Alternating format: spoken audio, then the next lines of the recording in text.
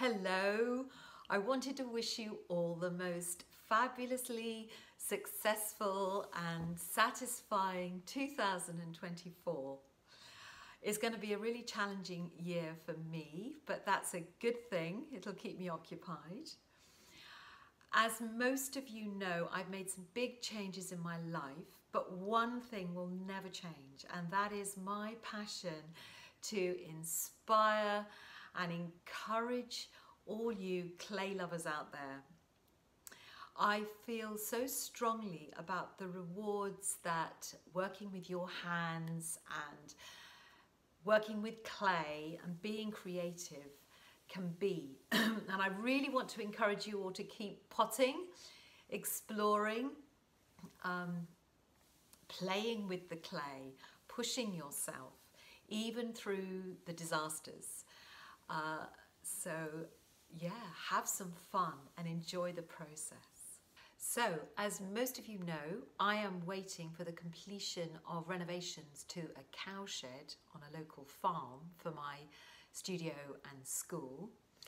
And that has been promised for the end of April, which means that I should be ready for my next full-time 3-month ceramic development course starting in June.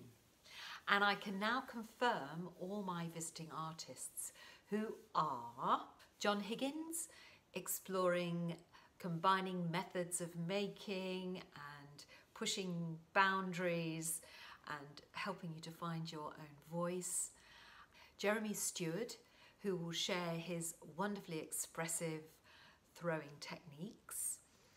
Craig Underhill, who will also be sharing his huge range of decorating techniques and methods and more, probably. He's a wonderful hand builder. Kate Leone Millers, looking at clays and their properties. Ben Davies, introducing his self-taught Nerokomi techniques. And also Linda Bloomfield, of course, who will get you developing your glazes and teaching you all about glaze chemistry.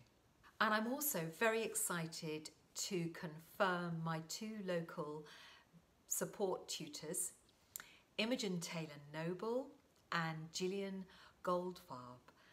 I hugely admire their work, and I think we 3 will make a great team. We have really complementary skills and aesthetics. So I think it'll be great.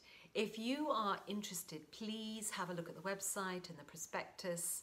Deadline for application is the 1st of March, and I will be in contact with all applicants very soon after that. So thank you for listening and much love, and see you soon.